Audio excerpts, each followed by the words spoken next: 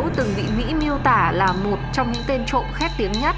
I was so proud of myself, but when I caught God, it's totally different story. My body was there, but my spirit's gone. One of the letters the judge shared, the victim is a single mom.